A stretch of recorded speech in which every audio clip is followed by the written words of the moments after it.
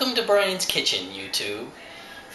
One of the things about being a stay-at-home dad is that before I was a dad, I could not cook at all, and many of you after seeing this video will probably still say I can't cook. But tonight we thought we'd share with you one of the things that I've learned to make because I had to feed more people than just myself. Yeah, this is actually my favorite dish that Bryan makes. Yep, and we both have something that we make really awesome and some things that are just okay. But a lot of okays. Today we're going to be doing my chicken curry. I found a really easy recipe off the internet a few years ago, and I've sort of changed and tweaked it along the way. And so far nobody's died, which counts as success. Step number one in cooking is the first ingredient, beer. And remember, when cooking with beer, is that occasionally it goes in the food. The rest of it goes in me. Okay, Mr. Chef, what is in your recipe? What are we putting into this dish tonight? Okay. What do we need to make Bryan's famous curry dish? Well, the first thing we did was start the rice, and we are lucky enough to actually have a rice cooker. So that thing is burning away while everything else is getting cooked. Okay. So coming back to our ingredients, I have 2 boneless, skinless chicken breasts that we have cut into about 1-inch chunks. 1 20-ounce can of chunk pineapple, which this actually replaces spinach, which you can also use. The recipe calls for about 2 cups of diced tomatoes, diced canned tomatoes, which I just used the whole can. It doesn't affect the recipe at all. We have 1 onion, which we have sliced. You just cut it down the middle after you've taken the paper off, and then cut it into little slices so that it cooks down easier. We have about 1/4 to 1/2 of a teaspoon of salt. And this is my addition to this recipe, 1 can of garbanzo beans. Yummy.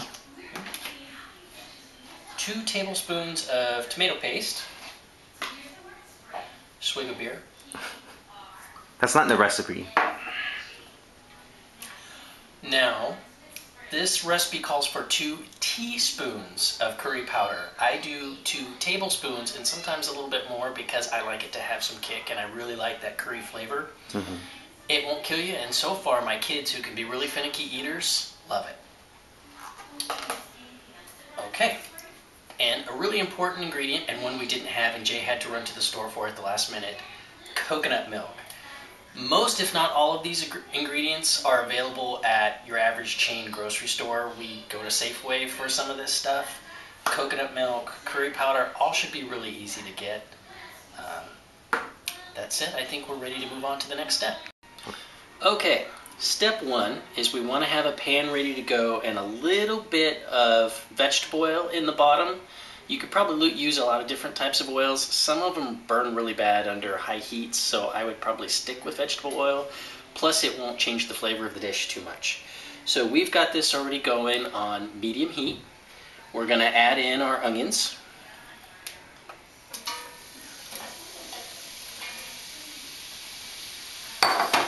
And our salt. And how long do you cook this for? This has to cook down for about 7 minutes on medium heat or until softened. And you'll know the onions are softened because they go from that milky white look to being almost clear. And what kind of oil do you use? Vegetable oil. And can you use pretty much any type of oil? I think I just covered that, didn't I? Oh, you did? Okay. Yes, I did. This goes to show how much my husband listens to me, YouTube.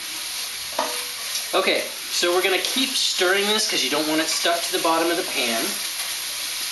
And the onions will reduce in mass a little bit. If they start to look caramelized, you're going too far. Your heat's probably too hot. And most important step. So let's start our timer. Now, we've got 7 minutes for this to cook. And something you can do in that 7 minutes while you're waiting for me to cook this down, and another fun fact about our family is that we were in Google's last It Gets Better project video, which, once we found out the first showing was going to be on Glee, Jay squealed like a little girl. Okay, well I guess we'll be back because I'm not filming you for 7 minutes. See you later. So, we're all done here, and as you can see, our onions have gone to being kind of glass-like in appearance. We also have 1:32 left on our timer, so don't trust the timer, trust how this looks when you're cooking. So our next step in is to add in our curry powder, and that just goes right in on top of our onions. And we're going to stir that around in the pan for 1 minute. Now, do you know anything about the history of curry powder? Is it originally from India, or what's the deal with curry powder? I believe it comes from a lot of different places in Asia. One of the major places is India. I do not know where this particular curry powder came from. Now, we use a really mild curry. Is there different types? Yes, there are red curries, there are green curries. Some of them can be pretty spicy. And what kind of curry is this? Well, I think this is technically a yellow curry, even though it looks kind of brownish. Okay. But for those of you who are from India or who actually know something about curry, please try not to be horrified by what you see. Okay, so we're almost done here. Okay, so our next step is our coconut milk, and this is going to be the base for the sauce. It's pretty thick stuff, which is okay because a lot of our other ingredients are going to loosen it up a little bit. So let's stir that in so that the onions kind of don't overcook. And you see that the curry turns everything a really nice yellow color. Kind of looks like our living room. It will also make your house smell like curry for a week, which is good. Which I like. Yeah, I like it too. Okay.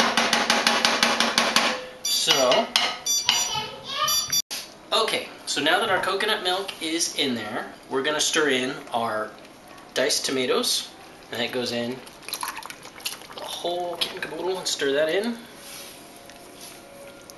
that's already started to change the color. So it's kind of like cooking painting. Kinda. Yeah. And our tomato paste.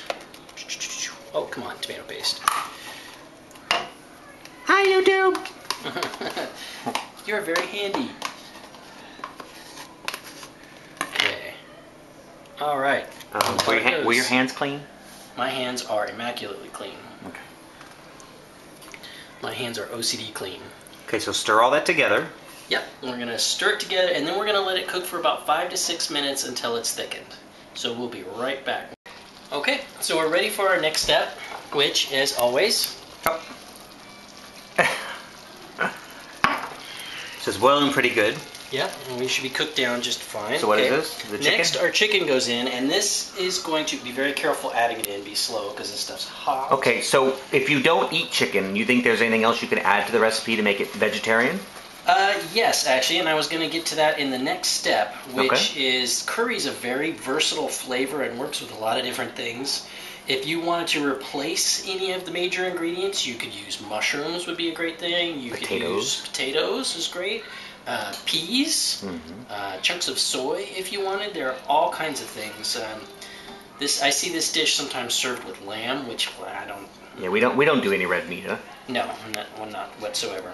Okay, and how long does this chicken stir for? Okay, it is supposed to sit here for about 5 to 6 minutes, being stirred occasionally until it's cooked through. Okay. So we will be right back on So before we go away, I have a question for you. Yeah? Where are we going at the end of the month? To the moon, Alice? No, we're going to San Diego. What are we doing there? A family vacation. When did this happen? You know it happened. Who are you? So YouTube, we're going to be going to San Diego, where I'm going to make Bryan get a nice little tan. And Jay's going to flirt with the serviceman. No, I'm not. And once he gets his nice little tan, I'm trying to get him into the mood for our big gay vacation coming up for Guerneville, California. That's going to be fun. Yeah, it's going to be a lot of fun. So we're looking forward to meeting a lot of really cool YouTubers. If you are in the San Diego area, I know Bryan doesn't want to make a big production about it, but, send us a email, and maybe we can hook up and do something while we're down there. We'll be there for Memorial Day weekend, and we're looking forward to meeting you some YouTubers. All right, so we'll see you in the next step for cooking for the Culinary Challenged. Okay, so our chicken has cooked through, and we're ready for the last step, which is almost the last step, and that's to add our final ingredients, the ones that cook down really fast and you want to save for the end. Now, the recipe calls for spinach, which you put it in at the end because spinach will wilt pretty quickly. We're using pineapple. Why do we use pineapple? because it made the dish more accessible to the kids, really. The kids really like the pineapple. Yeah. So that goes in and gets stirred in. And the next addition is kind of a recent addition we did. And why did we come up with this? Well, it's because this is a staple ingredient in a lot of Indian dishes. It's got good protein. Yep, and it gives it a good, it sort of evens out all the flavors. And what is it? Garbanzos? 1 can of garbanzo beans? Garbanzo beans. Adds a little bit more, I don't know, substance to it. Right. Yeah, I like it too. Okay, so this all has to cook down for another 2 to 3 minutes. Now, an interesting thing about this dish is it's better on the second day. It makes super awesome leftovers because the longer it sits, the better the flavors blend together.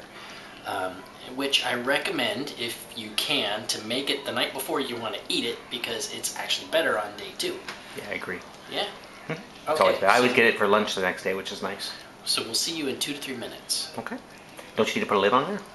No lids. No lids necessary until you're done if your rice isn't finished. Okay. Okay, so now we're ready for plating, which we're going to take some of our rice as the bed for our dish. You know, for those of us who can't cook or who were never taught to cook, this is a really easy, simple dish to impress your friends. Everything cooks together in one pot and is done usually in about a half an hour. So here we are, we've got our rice ready to go. Rice should always be nice and sticky. Okay. And let's move on.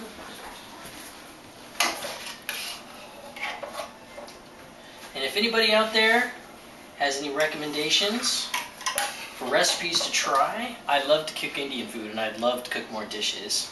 So I actually bugged you about making this video tonight. Is it something that, you know, we think maybe other YouTubers can talk you into making more episodes? I don't know, that's up to YouTube. So YouTube, if you'd love to see more cooking episodes, let us know. Otherwise, this will probably be the first and last. Daniel, what are you up to?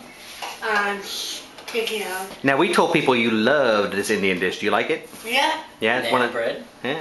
What is it? Naan bread. And we bought that. We cheated and bought it. We cheated and bought it because I don't know how to make naan bread. Okay. But fresh naan bread is awesome. Well, we're getting ready to have some really yummy curry. Can you guys, what are you doing now? You're putting on your topping? Yep. And what are you putting on top of it? We're using basil leaves, but if you're lucky enough to have a store that sells fresh curry leaves, that's even better. Ooh, curry leaves. So here we are. Here's Bryan's curry. Very nice, handsome. Looks If I knew really how to good. say enjoy in Indian, I would. Actually, it wouldn't be in Indian. It'd be in Hindi, so my apologies. Enjoy, YouTube. Good night. And I believe that our love will fight its way through the current as the waves